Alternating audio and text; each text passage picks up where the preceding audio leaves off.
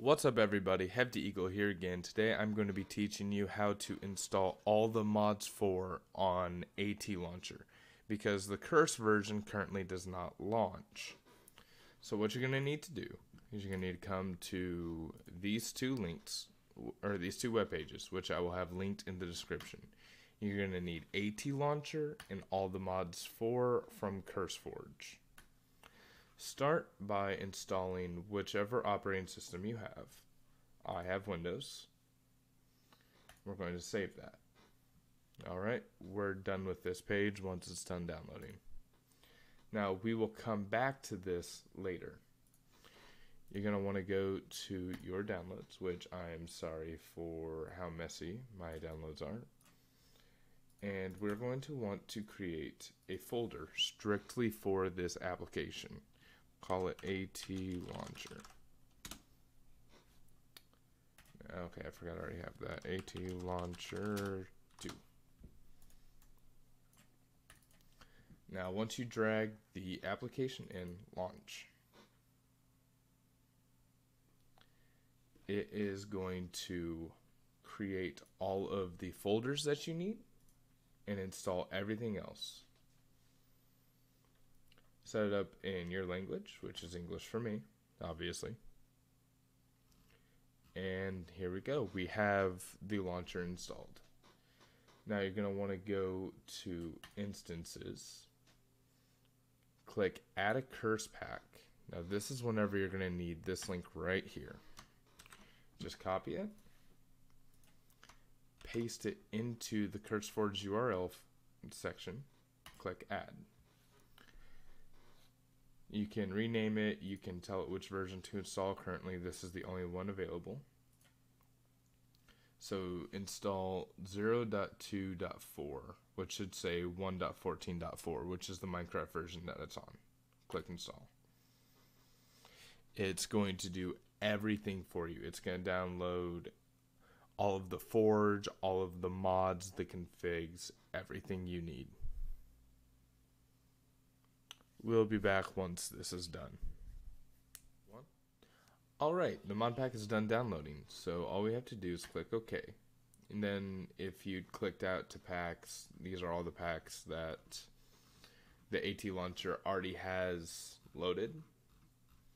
You can add a pack, add a curse pack, or you can clear all of these off, or any filters that you have, sorry. Now head back over to Instances, which normally you'll still be on. Click Add Mods and add Ore Excavation. Now it's this first one right here, Ore Excavation, a lightweight vein miner alternative. Click Add. Add version 1.6.4.145.jar. There's multiple versions. This is the one that you're going to want. And if you're following this tutorial and not part of the Soulbound server, then you can totally skip this. You can add it if you want. I honestly feel as if a mod pack needs to have some kind of vein mining alternative or vein miner itself. And at this current point in time, vein miner is not updated, but ore excavation is.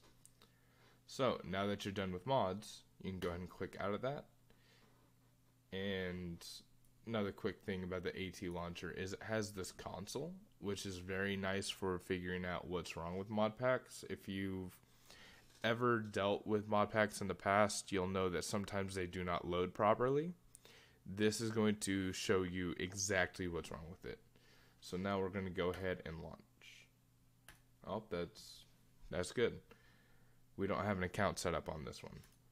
So head on over to Accounts. Type in your Minecraft login. Now, I understand that it might be a little bit sketchy to log into something that's not Minecraft, but these guys have it very well encrypted. It's just like Curse. You have to do the exact same thing for the Curse launcher. These guys are just as well encrypted. So we're going to click Add. Account successfully added. Switch to it now. Yes or no? Yes will automatically put you into the account. If you click no, you're going to have to go down here to select an account. Click the down arrow and then select the account that you want to play on. Obviously, I'm going to be playing on Hefty Eagle. So we're going to pop over back to instances and click play. And we will be right back once this is done. Alright, so it dinged whenever it was ready. And here we are. We have Minecraft 1.14.4, and it is all the mods. It will normally have 106 mods, but we added ore excavation, so ours is going to be 107. Pop in single player, create new world. You can do whatever you want. I like to have mine set to biomes of plenty. Go ahead and give us a bonus chest. I'm going to allow cheats just for the demonstration. You can also add whatever seed you like, and if you're playing on a server, just enter the IP address like you would to any other Minecraft server, and you can join. Now, this right here got me a little bit tripped up the first time I saw it, because I noticed it's at 0. It's not even attempting to load. It just takes a little bit of time because of 1.14 Forge is still not perfected yet. They're working on it and it's getting better all the time, but on my computer I know that I have a little bit of an issue with the beginning and the end there. It'll stay at 100% for a few seconds longer than a normal world will. It'll say it's not responding, which is normal, and there we go. We're loading into all the mods. As you can see, all of the textures of 1.14 are here, which they changed the textures. And I'm going to hop into creative mode real quick and do a quick little fly around.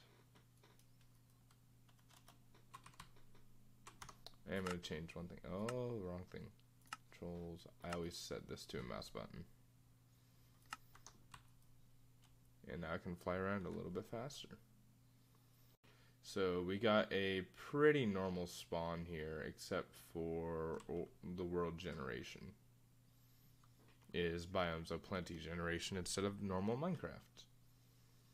While you can find stuff like this in Minecraft, it's exceedingly rare to find it right off spawn. If you come down here, we'll see a beetle from Druidcraft. They drop chitin, which can be created into armor that, as far as I can tell, is pretty nice. We get to see our first change in the world right over here. What is this? This is a Druidcraft Darkwood Forest. This is a special kind of wood. Darkwood from Druidcraft. Okay. Oh, and here's a biomes of plenty biome. It is a bog. I believe this is mud down here. Yeah, it's mud. You can find all these sweet berry bushes, which is something added in 1.14 Minecraft. The bogs are relatively large, but I hope this is like able to teach you how to get the mod pack up and running. I've had so many issues on Curse recently with 1.14 packs, and it seems like they can all be added through ATLauncher and work just fine. So if there's a mod pack on 1.14 that you want to play but you can't get it to work on Twitch, just go ahead and try it over on ATLauncher using the same steps provided.